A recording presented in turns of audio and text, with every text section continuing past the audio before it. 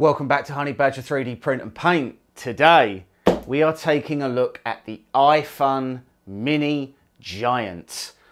A strange name for the size of machine that it is, but before we get started, roll those credits.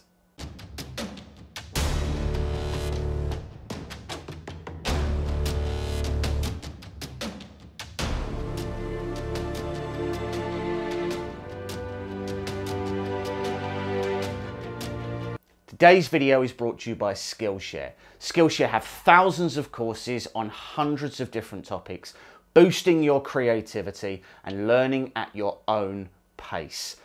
Take a look at the link in the video description. The first 1,000 people that sign up will get 1 month's free trial, and stick around for the end of this video for some more information about our sponsor. Right, let's dive straight in. So normally we would bring something like this to you on a live stream, but our StreamYard account is acting up at the moment and isn't playing ball. So offline it is. This is a resin printer from iFun. So it's an entry-level dentistry machine. Now, what that means is that they're going for uniformity and certain key features that other machines don't always try to provide you. So first and foremost, this is a 4K 6-inch monochrome LCD. It has a XY accuracy of 35 ohms. There we go. Right down the middle there. And this has a heated vat, which is different. So I expect that. I expect that. It's not something that we've really seen on a lot of machines. In fact, I can't think of many that actually have a heated vat in them. So for those who aren't aware, when you are resin printing, you want your resin to be at a consistent temperature. Changes in temperature in resin change the viscosity of the resin. So it's why if you put your 3D printers in a uninsulated shed or in a garage or something like that, they will perform, and the print settings will need to be different than if you had them in your home or in a greenhouse or whatever. Consistent temperatures help achieve consistent prints. So full disclosure, iFun did send us this machine. We are not being paid for this video. We are not paid for any of our reviews. We are sent machines, and then we try and give you the most unbiased opinion that we possibly can. This being a 6-inch machine means that it has a build volume of 143 by 89 by 150. And let's get it out of the box. It's heavy. Okay. Just trying to get the packing out of the way first. I think we're just going to have to slice down the box.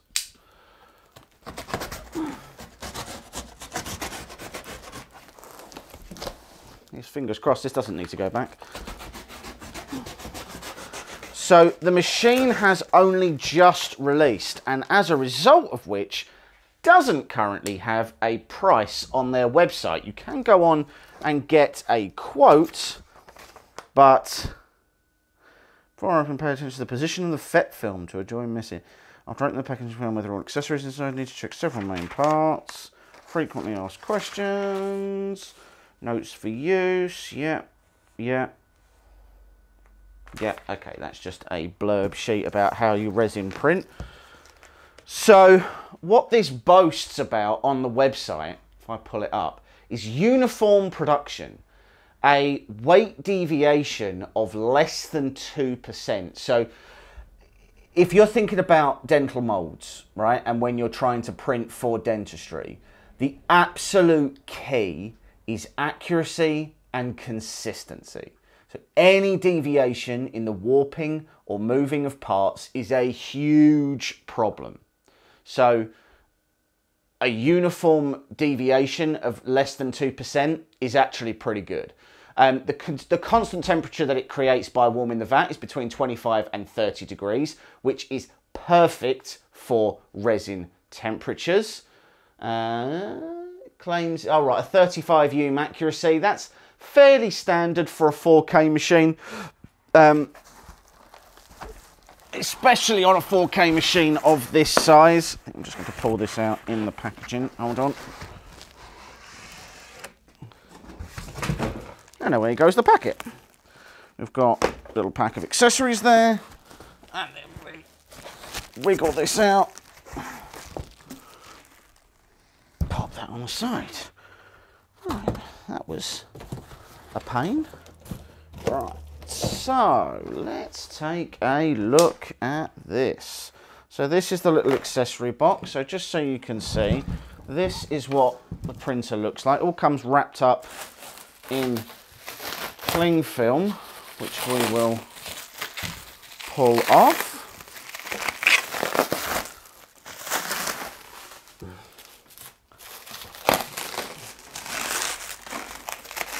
So 6 inches is not giant, but again, remember, tool for a job.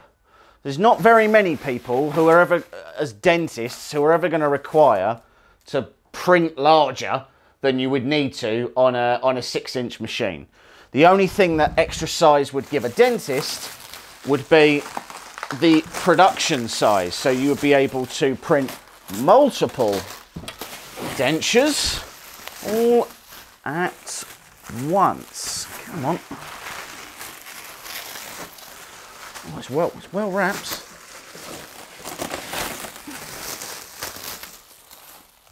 There is a FEP film on the back. Don't know if that means the FEP isn't pre-installed, but there's literally a FEP film that is taped to the back of the machine.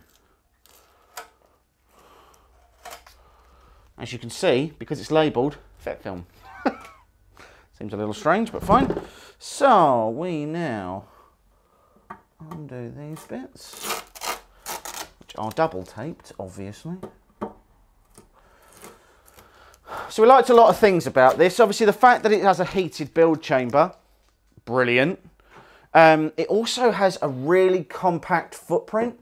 So bearing in mind the size of the machine, and this machine isn't particularly small, it's actually just the VAT and then this. And I really liked the way the door works. The door is set up so that you can use this in an office space, unsurprisingly.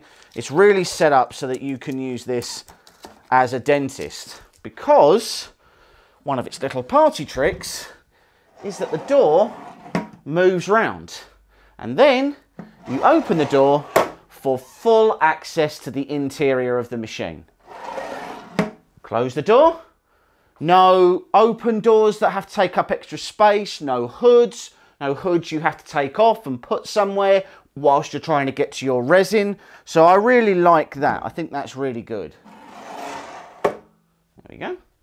So say 35 ohm, and then let's have a look, what else have we got here?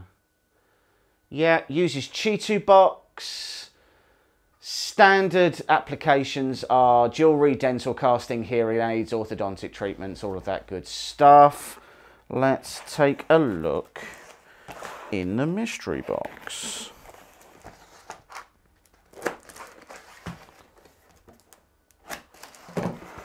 So, in the mystery box, we have the obligatory power brick at this point. The kettle cord. The rest of that box is empty. And then in here, we have a relatively standard garb. So we have quite a thick scraper. We have some little cleaning cloths, a USB stick, quite a nice little USB stick actually. We have some gloves that won't fit any regular size human being, more cleaning cloths, some extra screws, all right, some Allen keys for those screws, a pair of tweezers, yeah, quite a nice little pair of tweezers. Completely impossible to get into, but theoretically nice. There we go. Nice little pair of tweezers for you. The plastic scraper and the obligatory pair of blue handled clippers. You also get some filters to put your resin and the genie back in the bottle. Let's carry on unpacking this. So, some really thick tape on here, like unnecessary.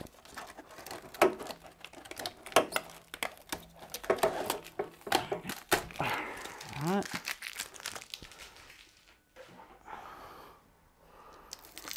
Keep going.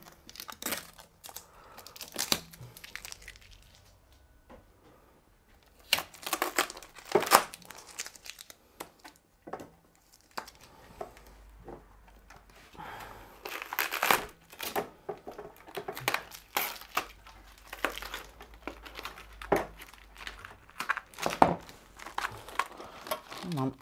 There we go. Oh, it's got little handles. Okay, so one would assume that we undo the little knob and the build plate slides out. I thought that was a textured build plate then, but it isn't. It's just sort of laser etched with a checkerboard on it. It's an interesting choice. Let's get this out of the way. Oh, that's in there, isn't it?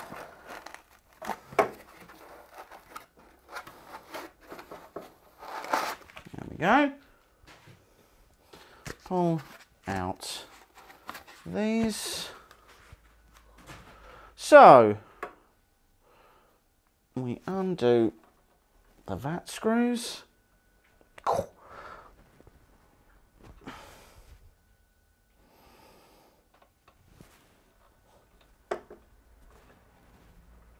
Oh, there we go. Jesus.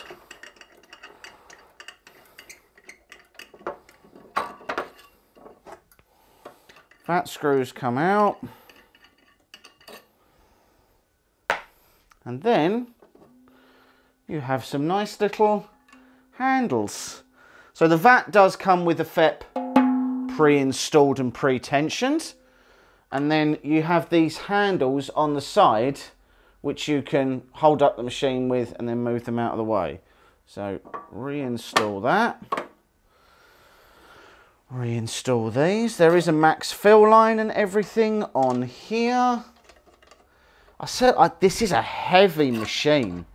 So the machine itself weighs 17 kilos, which is quite a lot, bearing in mind it's not the biggest. So you do obviously get a spare FEP, which comes with some tape pre-installed, which is great. So you do get a spare FEP. FEPs are a disposable part, they are wearable, so you will eventually need to change them. And then we will just need to grab up one of our many power cords. Let's do this one. Yep. Plug this in. Plug this in at the back. So interestingly, there's two power buttons round the back. So if I pull this out,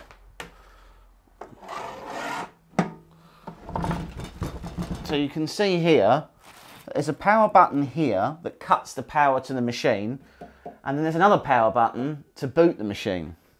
Strange, but fine. We obviously have the obligatory, quite a satisfactory peel, so that's very nice. Right, let's plug this back in. Turn that on to begin with. The second button is for the heater. That makes sense. So, as you can see from this, we are looking at a Chi2 box mainboard in this, because it is the standard Chi2 box display. I will have to just plug in the USB stick so we can see what we are working with.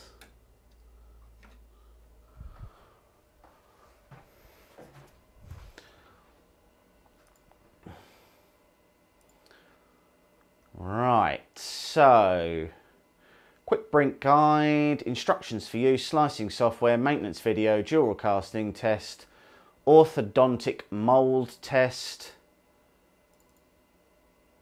FAQ, and after sale contact support.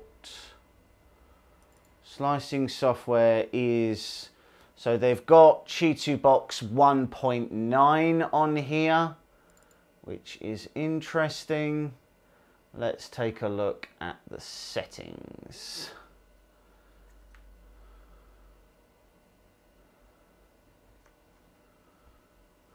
Right, so default setup, change the name to Mini Gaint and import the parameters. Okay, we've set all the parameters, just slice directly. Okay, well we run Chi2Box here, so we will use the free version for the moment. Take a look and see what version this is that we've got. I can't remember. 1.92, so it's the same one that they're using. So let's start with adding a new printer. Add new profile, edit profile name to Mini Gaint, import the profile, go to the USB,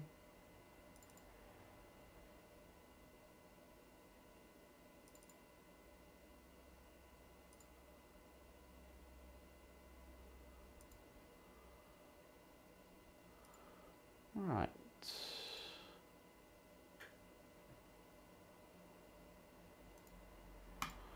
That is us all set up. Nice and easy, can't complain about that. Super simple setup. Let's give a go at installing the build plate. So there is quite a nice chunky handle on this. It looks to me like this is leveled from the factory, but we'll take a look at the quick start guide and make sure that that's the case. And we will see what we need to do.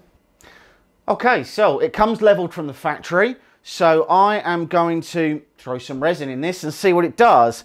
I've got some Nova 3D resin that I had laying about, so I'm going to fill it with a bit of that. So let's pour that in.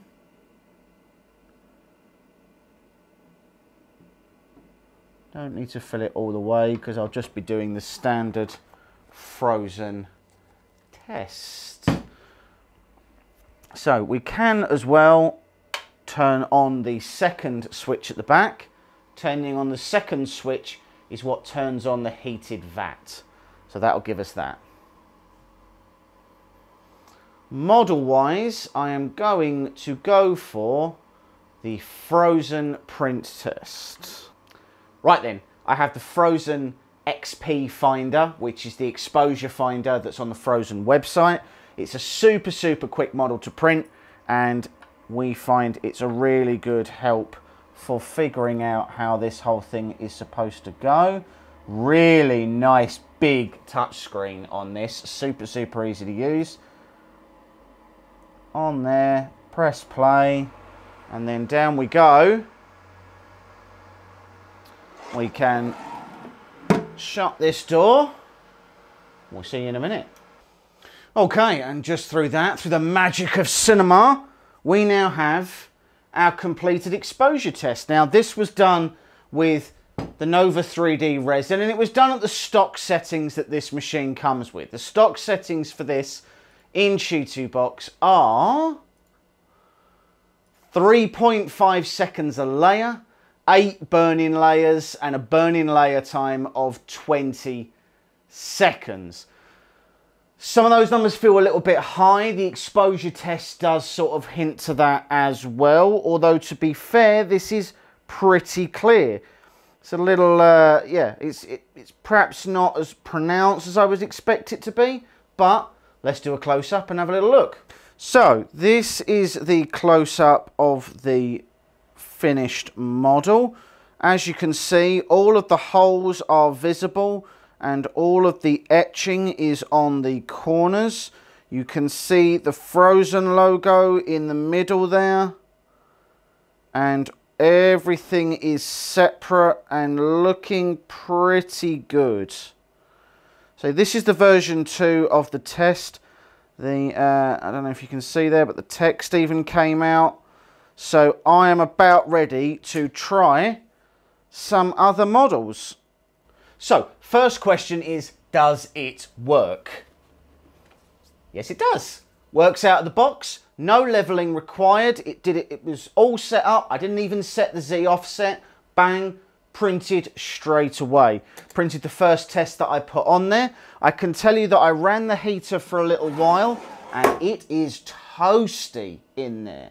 It's about 25, it is about 20 degrees in the chamber. Obviously it's actually heating the vat, not the chamber, but you know, physics. So yeah, the only criticism, if indeed I have one, is that the USB port is on the side.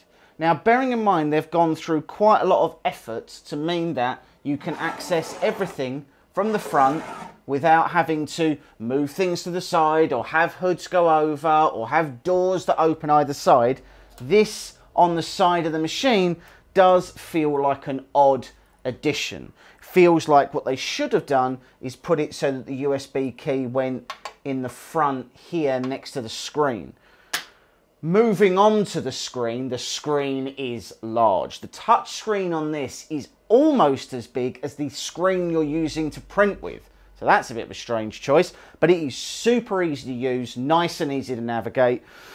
I can't really fault anything on the machine. It does everything it says on the tin. It prints really nicely. We will have a full review that comes out of this as well. This is just the first look. Obviously, this is just the test model. This is just the unboxing. So we'll play about with this for the next week or so, and then we'll do another follow-up video for you so you can see some of the models that this prints and how this does long term. Overall, I'm really impressed with how it goes. Stick around. Don't forget to check out the video at the end of this video that shows you our sponsor, Skillshare. Thank you very much for joining. Thank you, iFun, for sending us this machine. Stay safe and we'll see you next time. This video is brought to you by Skillshare. Skillshare is an online learning platform with thousands of courses on hundreds of different topics. Everything from animation through to After Effects, Adobe Premiere, there's things on gardening, bakery, there's even some great courses on 3D printing. We've recently been using it on the channel and we've started to try and develop our skills in Adobe Premiere so we can edit and grade these videos much better than we do. So for example, we've recently done a course on color grading with Fred Treveno, and we've also done a piece on how to organize your B-roll with Sean Morton. And it really helped us to change the way we approach our videos. Everything we've been doing up until now has really been fairly basic, and this is helping us to level up and get to that next level. So there's actually a link in the video description. The first 1,000 people to join are going to get a month's free trial. And during that time, you'll be able to access all of the content, all of the courses that are on there, and you'll really be able to learn at your own pace. There's so many different videos out there on how to sort of learn new skills. It can be really difficult sometimes to find professionally curated and produced content that enables you to learn at the level that you want to and allows you to dip in and out as and when you want. So don't forget to take a look at the link in the video description. Don't forget to like and subscribe. Thanks very much for watching this video, guys. Stay safe.